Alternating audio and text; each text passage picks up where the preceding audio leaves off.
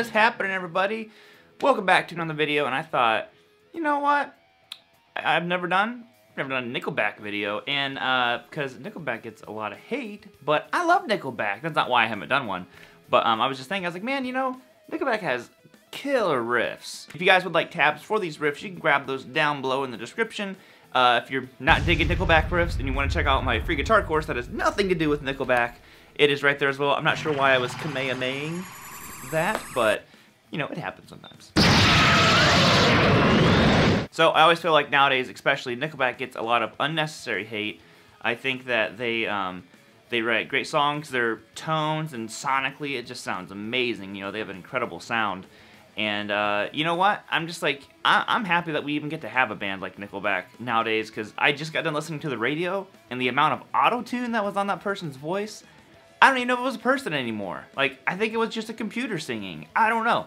So, I'm happy that we have Nickelback and that they sound, you know, just as good live as they do on the album. So, let's go and get to the riffs.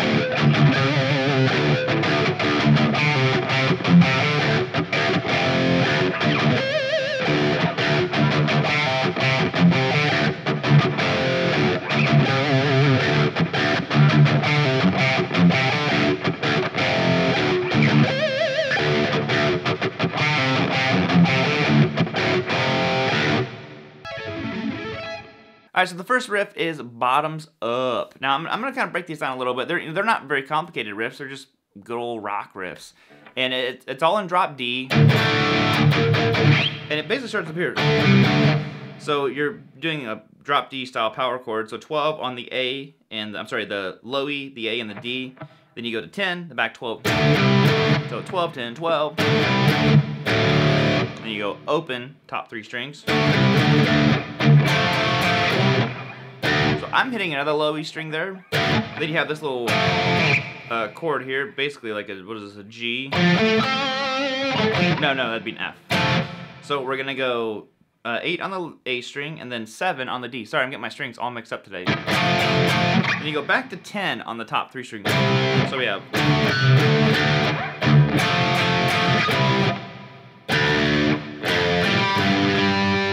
This part's really cool. I just play 3rd fret on the low E string, then 5th fret on the D, 5th fret low E, 5th fret on the D again. They might go where they're kind of more chording it. You could do either one. I just like the sound of those two notes ringing together.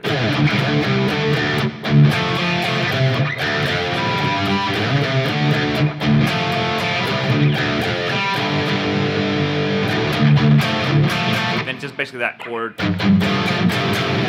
That's the main riff.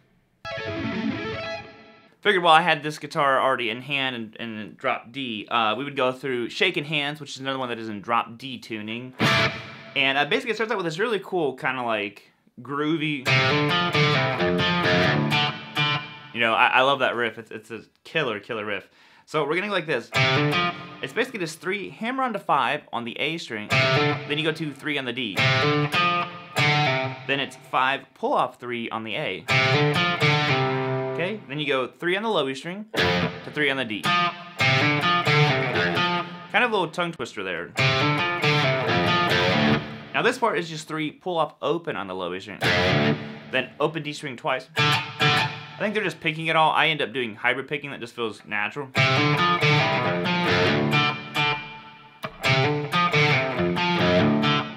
Okay. Now what happens here is they go to, I should have switched pickups actually. That would have been way smarter. They basically do the same thing. And they're up here, they're going 10, 12 power chords again. Then you go up to 15.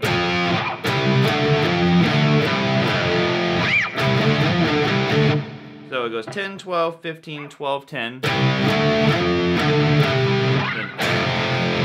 3rd fret, down here, low E string, A and D. Then open low E string solo.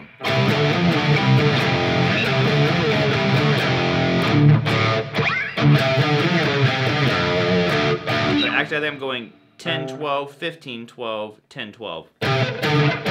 Sorry.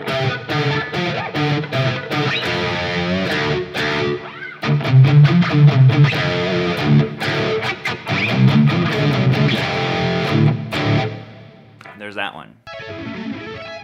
Now, Gotta Get Me Some is, I believe, tuned to drop A sharp, which is essentially like a drop D style tuning, just really low. I believe they're using their baritones for this one. I just played it in drop D because I didn't want to tune a guitar that low, and because I already had the baritone tuned for a different Nickelback song, and I figured I would just keep this one in drop D. If you want to tune to the album, like I said, I believe it's A sharp drop D style. But it just starts out like this. It's very groovy is why I like this one so much. It's a simple riff, but it's just got that groove and swing to it.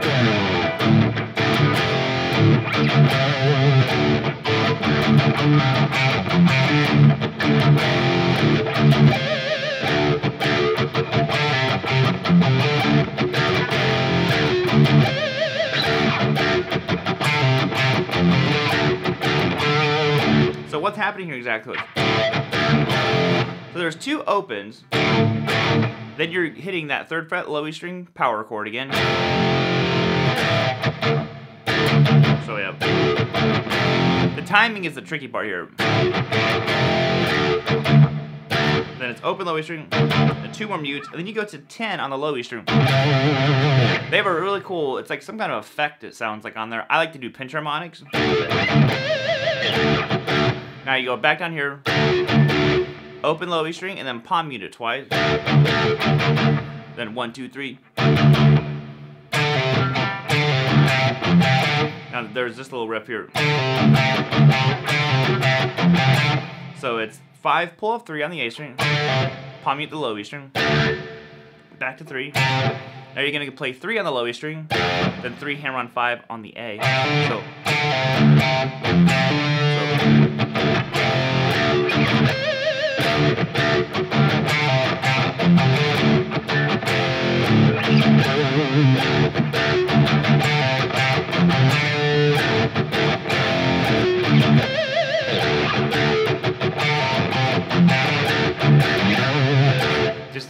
it's cool. I love it. Okay, so now for Hangnail. And this one is off their second album, I should say, Silver Side Up. And it was, this is one of the first songs I ever heard from Nickelback. And I was just like, dude, that guitar tone, it was just so low. I was listening to mostly like 80s rock stuff, so pretty much tuned to standard. And this was just super low. I was like, that's so cool. And what they're actually doing is your guitar is tuned to standard from the A string down. The low E string is tuned to B. Now, I've seen people like Zakk Wylde do this. Joe Bonamassa does this in that Dislocated Boy song. Nickelback does it. Lots of people do this tuning. It's really cool. You still can do power chords and all that stuff. But anyway, so the main riff is...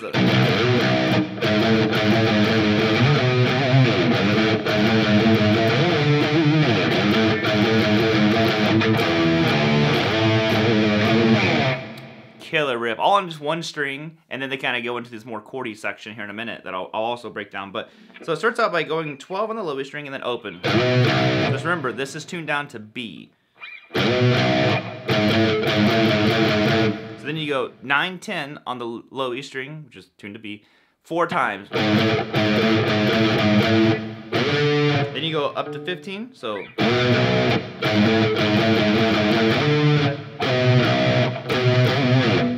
And then you go to 12 twice on the low E string, so you have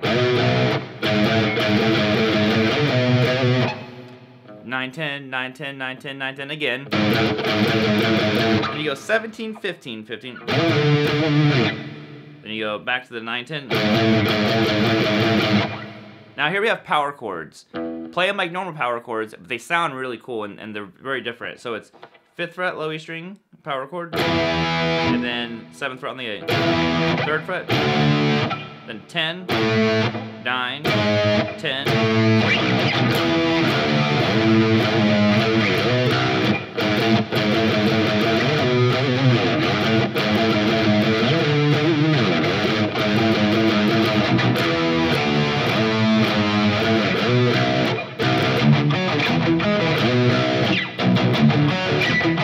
So for this part, you go 12 open on the low E string. Now you're going to palm mute the low E string twice. Now you have this chord that is 3rd fret on the low E string, 5th fret on the A, and then 4th fret on the D.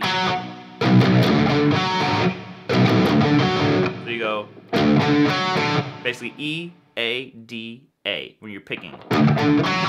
Move it up 2 frets, so you're at 5, 7, 6, and do it again.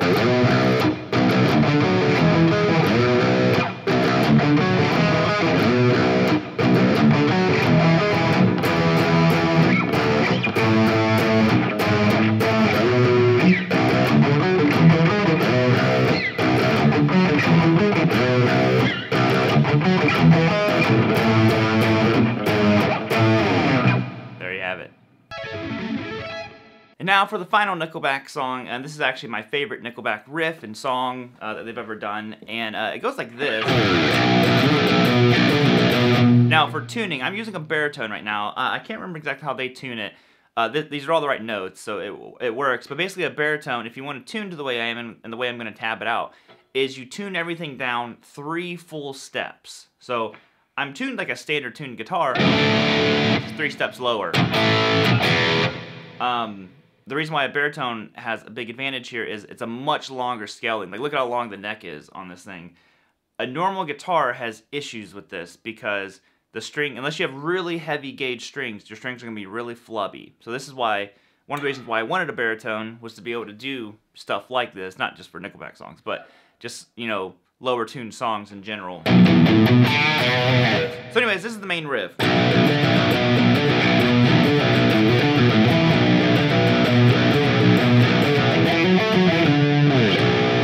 Then it goes to... And that's that part. So basically, we're playing the low E string, open twice. And you're going 15, pull off to open. Then you pick it again and you go to 12, open.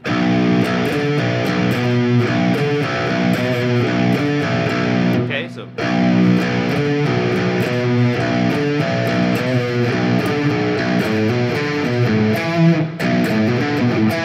Now this part here, the little fill, goes 10, 12 on the low E string, then 12 on the A, and then 12, 10, and then 12 on the A.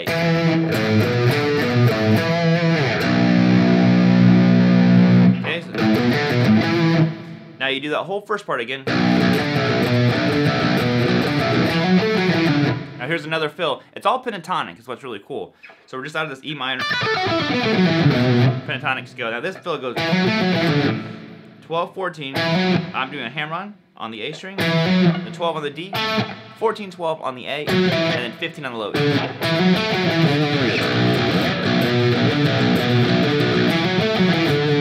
Now the next part changes a little bit. It's open twice on the low E string. Then you play open again, hammer on 12, 10, 12.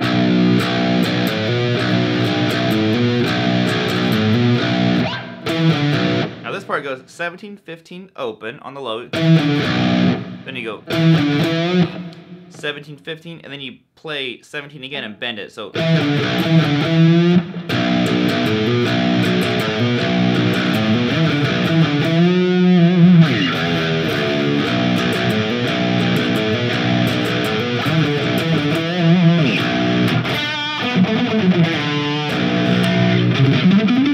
Shreds, no, but that's basically the riff, and it's very, very cool. So definitely check that one out. All right, homies, that is gonna be it. Hope you enjoyed these. Like I said, if you know, maybe you've never really given Nickelback a chance, but try them out. Maybe learn some of the riffs or something like that, and see what you think, because it's good stuff. You know, it's good and fun to sit there and just learn some riffs. So other than that, get the tabs, fretboard decoder, all that good stuff, and I will be kicking it with you guys later. Peace out, homies. Keep on rocking.